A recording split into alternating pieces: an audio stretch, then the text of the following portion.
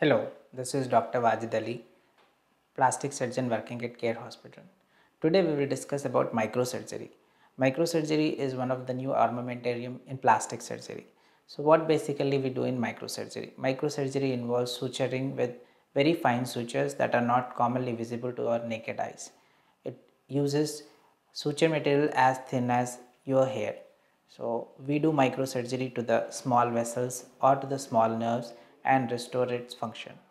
Microsurgery involves suturing of small vessels as small as 1 millimeter or less with fine sutures. Especially this is required in cases of free flap surgeries where we take out a part of your skin and muscle and put it at a place where it is needed.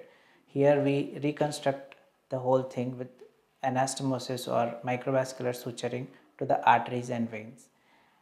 Microvascular surgery or microsurgery may be needed in some certain conditions where the nerves are injured, especially nerves of the hand, which are especially important for your fine working, that may be sometimes cut in trauma or due to some other conditions such as cancers or tumors.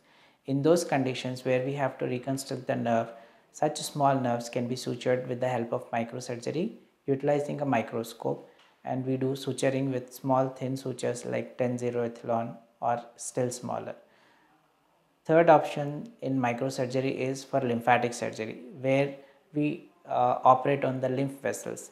Lymph vessels are the vessels which take the lymph from the peripheries of the body and they pump it back into the heart.